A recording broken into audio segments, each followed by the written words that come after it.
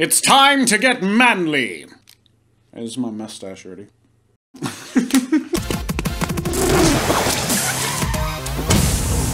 G'day ladies and gentlemen, welcome to Draw with Jazza. I'm Jazza, and today we're going to be having a bit of fun with the male physique. The reason I wanted to do this today is that there really is something super epic and super cool about just tanky, buff, crazy-ass, badass dudes. They're fun to play in video games and watch in movies and cutscenes, and they're fun to draw. And I think there's something really sort of primal and animalistic about people's fascination with characters like this. I mean, just take a look at the Hulk. There's not much to this dude other than the appeal of that weirdly, visceral, intense, crazy masculine cool thing. But the reality is this isn't a normal look. There aren't people in existence that actually look like this, but it's a pretty common thing in comic books and cartoons because it's so cool and powerful looking. And we're gonna today start off by looking at the changes in proportions and anatomy that you can use to caricaturize and over accentuate that masculinity and the silhouette and form of the character or your people to achieve that look. And then we're gonna reproduce these techniques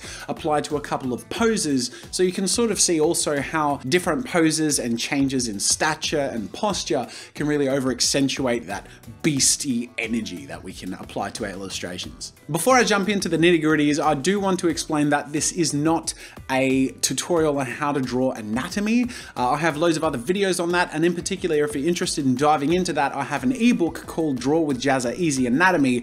But more than that, I actually have a bundle where this character, this guy here, is in a photo reference pack, which I've bundled with the drawing ebook Easy Anatomy, which is just called my anatomy bundle. So feel free to go to jazzastudios.com and check that out. The anatomy bundle has hundreds of different photos of male and female poses and proportions, different examples of anatomy in form and function, and then the ebook itself goes into the actual parts of the anatomy, how they're structured and put together, so that you can learn how to draw the intricacies of human anatomy without being overwhelmed and confused by how intricate it can get. So first things first, I want to jump into talking about proportions.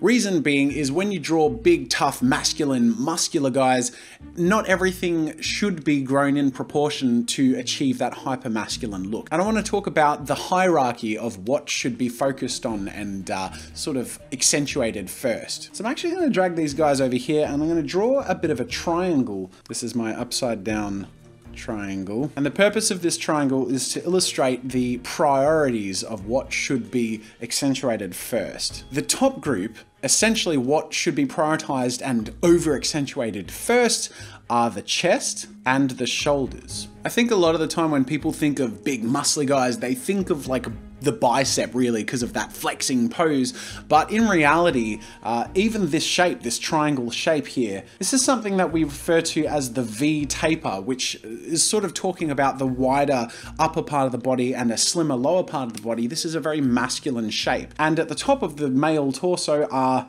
the chest and the shoulders. So these are the two things that we're going to be expanding first. Now this isn't a specific rule, this is just my personal approach. Next, I prioritize and emphasize the upper arms and legs. Then I'm also going to say neck and core. I'll get to these in application in a moment. And then last on my list of priorities are forearms, lower legs. Then as we go down, we have hands. And then really at the bottom, we have the head, to be honest. And everything is going to be expanding and growing, but often the head stays the same size. Sometimes it'll be a little wider or more solid in its visual form, but everything sort of in proportion being a bit bigger than the head and growing larger than the head sort of emphasizes that over-exaggerated anatomical style. So now I'm going to show two examples of these forms gradiating in growing in mass. So my first example is going to be using orange, and I'm going to expand all of these in that order of priority, starting off with the chest and shoulders. So we'll bring the chest out quite wide like this, and we'll add some mass to the top and mostly the side of the shoulders. You'll notice I'm using pretty blocky construction lines. It really sort of helps me create a bit of a solid and tanky sort of aesthetic. Even just having drawn the shoulders and chest just like that sort of look like footballers' shoulder pads, which if you see footballers running around the field, they almost look like comic book superheroes in how hyper-masculine they look with those ridiculously big chest and shoulder pads. So next on our list are the upper arms and legs, these specifically being the bicep and tricep. So you'll notice I am making these bigger, but as far as in proportion to how the chest and the shoulders have grown, it's not that drastic a change. It is quite drastic still. In particular, in these quads, we get quite large here. And we also have the neck and core, and it might be confusing as to why these are prioritized with the biceps and the quads. The core is the center of the anatomical stability of the entire body, and every physical activity, everything demanding a huge amount of physical exertion requires a lot of stability and strength from the core. So really expanding the core, especially in the upper area here, is going to help accentuate that masculinity. Now, there are also a couple of reasons why we make the neck a bit bigger, and not just bigger. I actually personally also bring the head and jaw down a bit so that there's a bit more of a hunch to help accentuate that. There are two reasons that I can think of. One is that the neck is directly connected to the back muscles, which is sort of like a mirror of the front, the chest, which, as you know, have been grown quite a bit. So the neck is going to be grown as a result of, you know, those muscles being expanded and in demand. In particular, you have these connecting muscles between the shoulders and the neck itself, which are, like I said, sort of connected to and part of the muscle system of the back. The other reason is a purely sort of aesthetic reason, and that is that having a thin or long or very sort of visible neck makes the character look a bit weaker, and by adding mass and thickness and even shortening the neck, it makes everything look much more rigid, solid, and blocky, and in general quite masculine and strong. And then we continue down our hierarchy. Of course, our forearms and lower legs are expanded, but as you can see in proportion, everything is still sort of leaning in the direction of that pyramid that I established. So let's call that our first level of expansion. And now I'm going to change my color to an intense red, and let's take this one step further. Starting off with the chest, this time it's so big that it's sort of coming out a bit, so I'm actually drawing the top end of the chest there so you can see it sort of popping forward, bringing out these shoulders. Now you'll notice that the expansion is all happening sort of in this direction rather than evenly sort of on both sides, if that makes sense. Reason, of course, being that there's only so much room to grow, and there's really nowhere in here that stuff is going to fit as everything expands. And also the aesthetic is always complemented by everything being a lot wider than it is just in general thicker. That's why often you'll also see figures in really wide, strong stances, arms usually further apart, feet and legs usually further apart. And I'm going to over accentuate this silhouette again by bringing the head down into a real hunch. By this point, and in this really extreme version of what I'm talking about, the neck is almost as thick as the head, and these neck slash shoulder slash back muscles are just really huge and almost coming up to the level of the ear. Continuing our expansion here, following the same cycle with the legs. So that's like a rough example as to at least how I might go about expanding the geometry. Now, like I said, the tricky thing about this last one is, as you can see, it looks quite awkward, and that's because we've got this sort of stiff pose.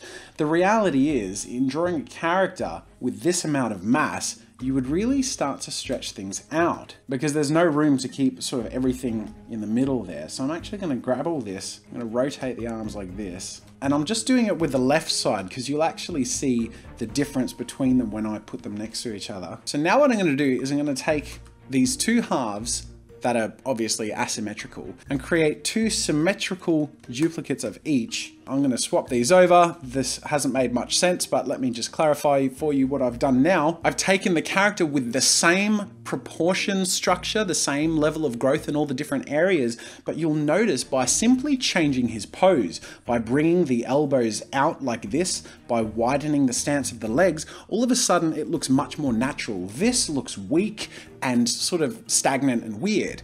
Whereas in the context of having such a brutish looking, very large and disproportioned character, this looks like it makes sense. It's wide, it's strong, and it's powerful. So I'm going to get rid of my original badly posed character, and I'm going to bring back my other layers, and I'll get rid of my photo and just spread my references out here. And all of a sudden, this makes sense. Not only does it make sense, but you can see clearly how this prioritization of what to expand first in conjunction with that expanding of the pose makes a really powerful figure. For an even more powerful context, I'll just bring up the size of my last example and I'll shrink the size of my first example. And with all these guys next to each other, you can see this very clear and quite effective change of proportion to create that really powerful figure.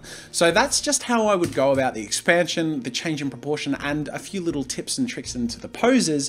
Now we're going to put this stuff into practice on two figures. The first will be using a figure in this pose, which again comes from my photo reference pack. I've just sort of traced around that to bring it down to its basic construction lines, and I'll put him to the side there, and I'm going to recreate this character using these proportion and anatomy changes and over accentuating those brutish features and tweaks to the pose. And I'm also going to do the same thing with a little bit more of a torso up pose like this, once again from my photo reference pack, just sort of traced, which is really helpful for me to find just a few examples that I can work with. And I'll move this again over here to the left, and now I'm going to jump through these poses one by one, starting off with my full body pose, and I'm going to apply everything I talked about before in practice and add features of the characters themselves. So hopefully you'll see it all come together and it'll make a lot of sense and be a bit of fun for you to watch as well. I start off by roughly blocking out the same pose, but again keeping that hierarchy of structure focused on the upper torso. You'll notice my lines and strokes tend to be quite blocky with sharper edges and really quite solid and almost squarish features. This really helps create a very solid aesthetic and adds to that feeling of stability, strength, and of course masculinity. Quite often hypermasculine characters are quite coarse or rough around the edges as characters, so having a very rough external aesthetic really complements that. I further complement this by making my character here have a lot of rough around the edges features, such as lots of hair and veins, torn clothing, and so on and so forth. But all of this is added on to the foundation that I established, which was again based on those proportion changes that I initially explored.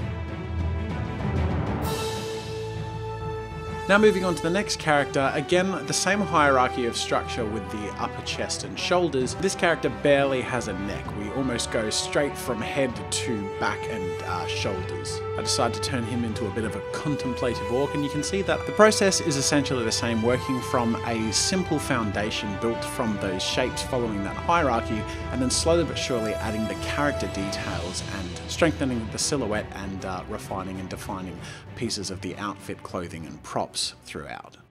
So there you have it, ladies and gentlemen. This is the result of my run through converting those standard poses in pretty still masculine sort of figures into hyper masculine, over the top, grunty, barbaric, visceral, punchy, jacked, hulking figures. Wow, that got too intense. The cool thing is, this is just an example as to how to bring it to that hyper-masculine sort of comic book video game style, but you really can go beyond that and get things like the Hulk happening and brutish, monstrous creatures. Keeping in mind that hierarchy of proportion and little features like the pose tweaks and details like veins and lines indicating the vascularity of the muscles. Anyways, thank you so much for watching. Once again, if you enjoyed this and you want to dive into learning how to draw the human anatomy, male and female, and if you're interested in checking out some reference poses for the male and female body, I highly recommend checking out my anatomy bundle. Again, the link is on the screen and in the description. I put a lot of time and effort into producing them, did a photo shoot with the models and everything to make it as valuable to you as possible. So check that out if you get a chance, and consider getting it if you're interested in supporting me and my work, because anything purchased from the JAZZA'Sstudios.com shop is a huge support to me, my family, and my at-home little studio here. So thank you so much once again for watching this video. Make sure to like and subscribe if you haven't to join the arty party, and until next time, I'll see you later. Thanks for watching. Make sure to subscribe to my channel for new content every week. If you want to support my work and get some goodies for yourself, head over to my store for archives, ebooks, digital brushes, video courses, and more. If you enjoyed this video, here's a link to another video you might like from this channel. And if you want even more, make sure to check out all my behind the scenes action on my vlog channel, Daily Jazza. That's it for now. Thanks for joining the arty party, and until next time, I'll see you later.